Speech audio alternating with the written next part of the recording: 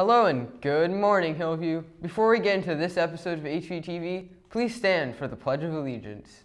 It's Thursday, March 29th, 2018. I'm Max Gertner, and on this episode of HVTV, we have a feature on power soccer and a skate shop. And ready or not, HVTV starts now.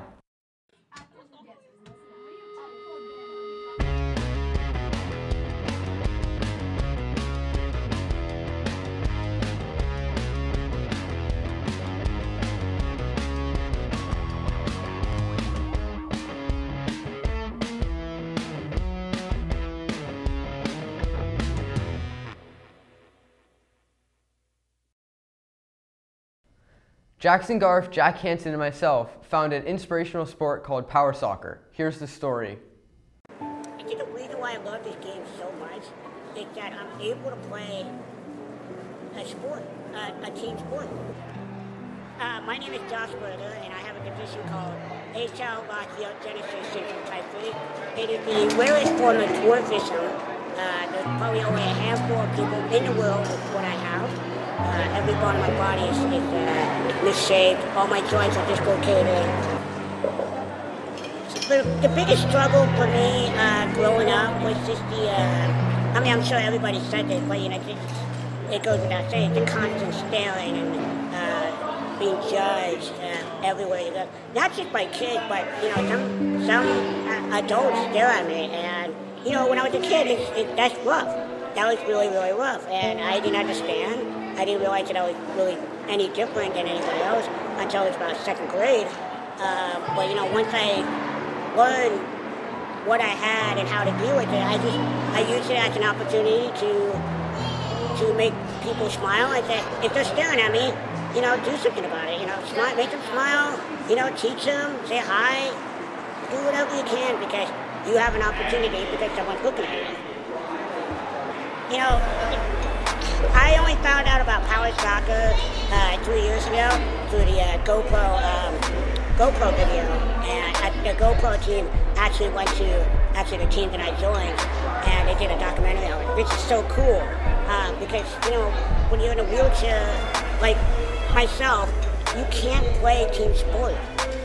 But then I found out about power soccer, and I was like, oh my gosh, I gotta get on this right now because I'm very competitive. I'm a 27-year-old man.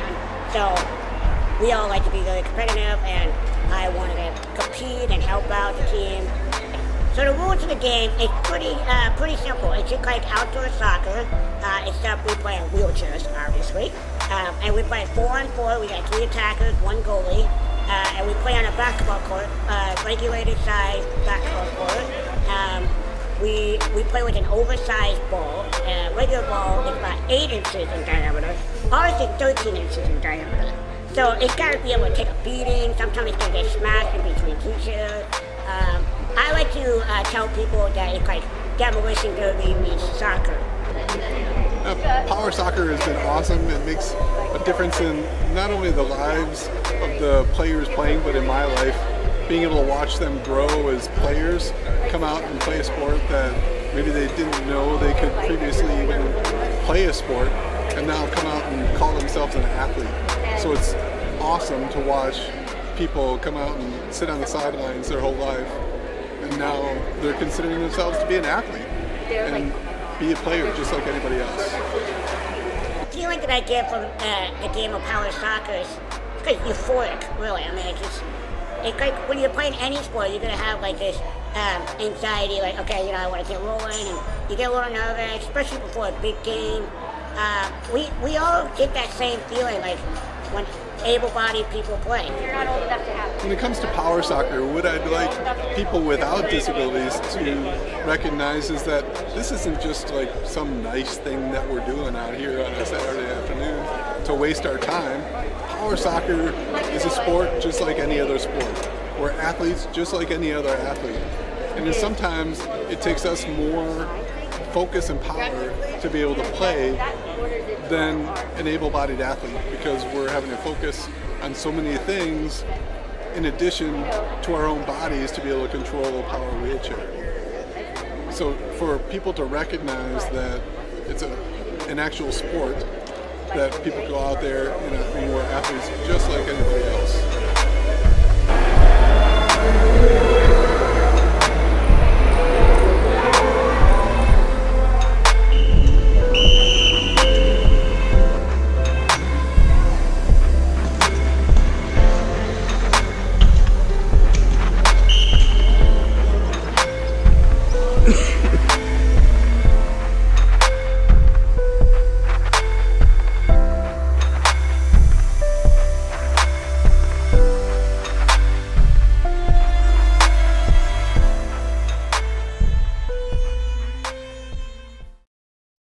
Thanks Jackson and Jack for that help with that truly touching story.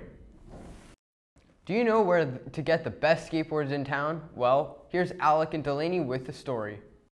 Have you ever wanted to pick up a new hobby? Well, Society Skate Shop could be a great start for you.